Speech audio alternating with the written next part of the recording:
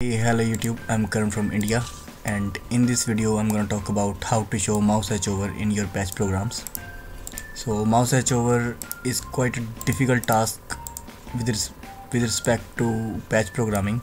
So we have got plugins for this purpose to detect the current mouse position and do a specific task on the CMD console according to that position. So we have got 3 plugins for this purpose, out of which input.exe is created by me because I didn't find these 2 plugins. I found these 2 after creating this plugin. So let's look at them one by one. What are their advantages and what are their limitations? I will start from the input.exe, and as you can see, let me open it in the separate window so you can easily see what I'm going to show. Excuse me. As you can see here, I have opened cmdwiz in a separate folder, then get input and then simple input.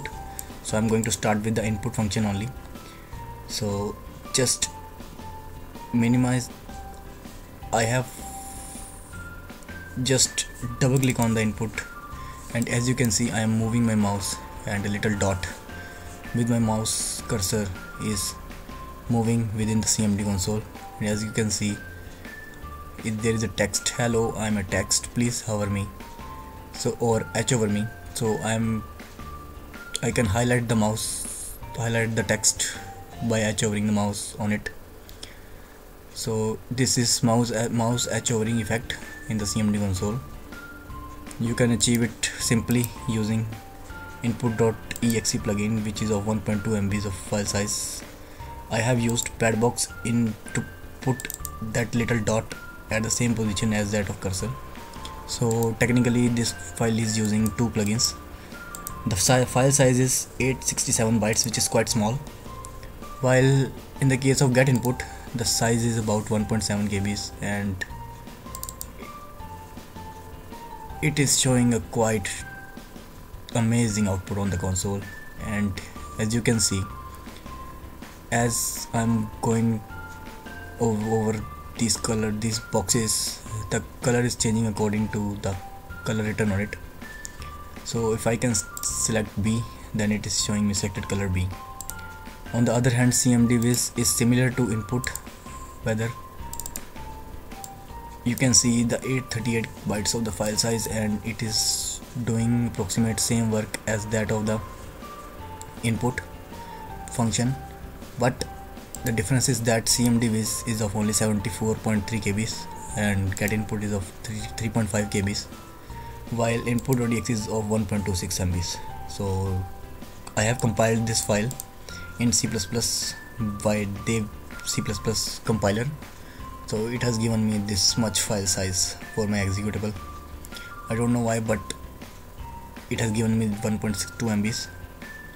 So let's see how much resource hungry these plugins are. As you can see, normally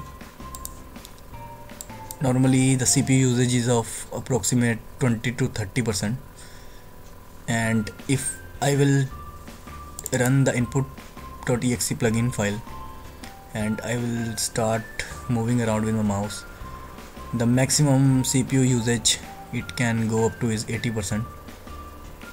So now let's check the same thing with cmdwiz, and you can see that while I'm using my mouse, it is going approximate 77% or 79%, so it is approximate 80%, so similar to that input.exe plugin.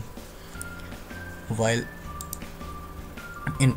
get input turns the mouse nothing more than 1 to 2%. As you can see that I am moving my mouse quite fast in the console window, but all I can see is only 2% of difference in the CPU usage, or 3 to 5%. So in the get input, as you can see, you know that C and C++ are quite resource friendly languages. So what programmer has done that it has checked for mouse hover inside the plugin, and when you will click on any of the specified position or boxes of the color, then it will return the position or number of the box. For example, if you will click on the 5th box, so it will respond 5 in the error level. So according to that error level, the color code is fetched out from the list and it is displayed on the console. So in a way that, as you can see, there is no loop or go to statement here. The loop of the mouse checking is inside the plugin itself, so it is making this file quite resource friendly. On the other hand, if you will see the cmdwiz, here is the loop and we are going back to the loop.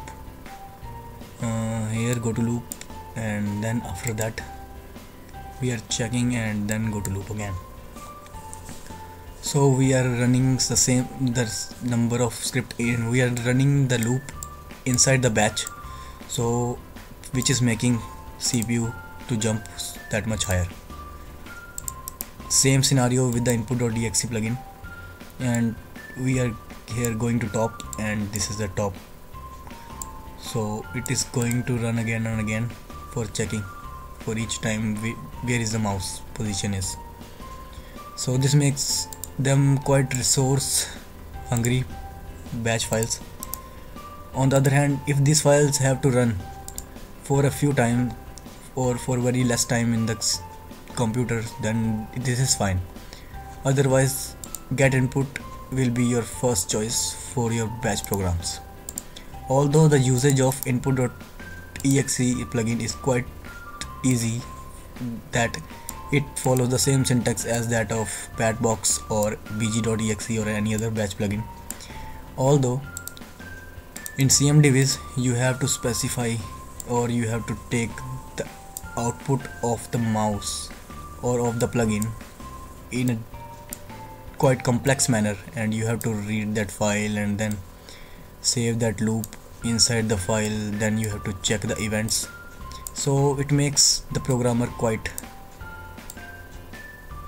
uncomfortable while using this plugin for the first time, because they are not using the standard computations or standard for the patch that we have created using batbox or bg.exe.